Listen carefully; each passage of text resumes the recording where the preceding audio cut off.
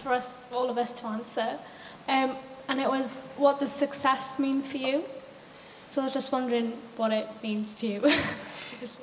For me, it gives you the chance to actually, live inside the music. That sounds like a really pretentious thing to say, but you know, if you grew up as obsessed with music as we were, you know, listening to the radio in our rooms, just exchanging records and doing tapes for each other, and then you get to be in a band, and then you get to perform in front of people.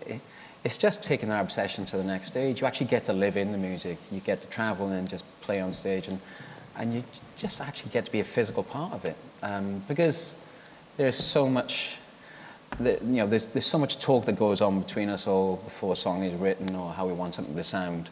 And then to actually just go out and just be straightforward about it, and to actually have the blood sport of just playing your own music in front of crowds that physically give you something back, is just something that's hard to explain how much it's such a great thing to be part of. It's just having a life that comes from your obsession, which is very rare, I think. Nicky, do you want to add anything to that? Yeah. That was a very good answer, by the way. That was good, wasn't it? I don't know. I was going to say good hotels and first-class flights. And your own toilet at Glastonbury, is that right? Yes, I'm still proud of that.